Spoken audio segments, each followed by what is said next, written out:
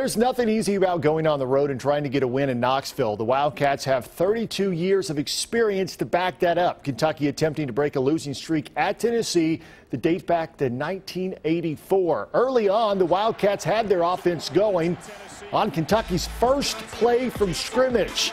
Steven Johnson calls his own number, racing 75 yards, eventually taken down at the 10-yard line. On the very next play, Johnson hands it off to Boom Williams. He weaves his way untouched for 6. Kentucky on the board first, 7-0. Later in the first, now 10-7 Kentucky. And the Vols take their first lead on a 1-yard touchdown run by Josh Dobbs. It was 14-10 Volunteers. The Wildcats had a chance to retake the lead on 3rd and goal from the 1-yard line, but Benny Snell is tripped up by his own player in the backfield. Huge missed opportunity.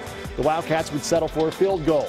But the Vols were trading field goals for touchdowns. Dobbs to Ethan Wolf to extend the Tennessee lead to 21-13, and that was the score at the half. We go to the third quarter now, 28-16.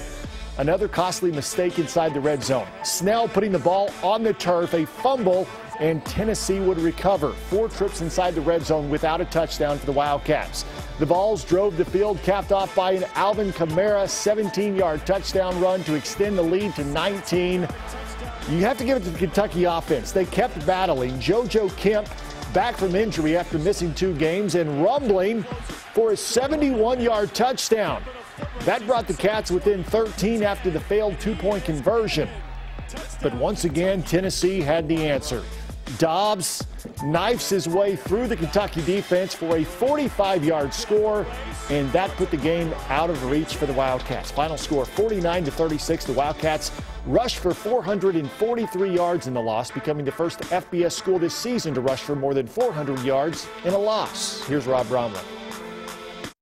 Big day here in Knoxville for the Kentucky offense. 443 yards on the ground, the most since 1951.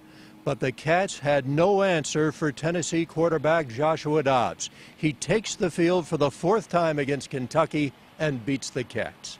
He's a very good football player. He's very talented, and he's a big guy that's very elusive. He's deceptive. You know, he has great speed, but he has very good balance and toughness, and I'm glad we don't have to see him anymore. He's a senior, right? Get him out of here. Yeah.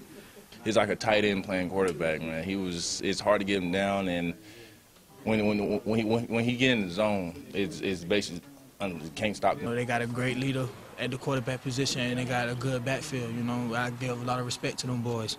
But man, I feel like we left a lot on the field, and I feel like it's a lot that we gotta do to get better for next week.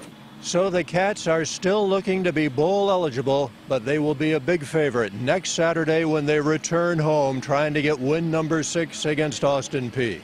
In Knoxville, Rob Bromley, WKYT.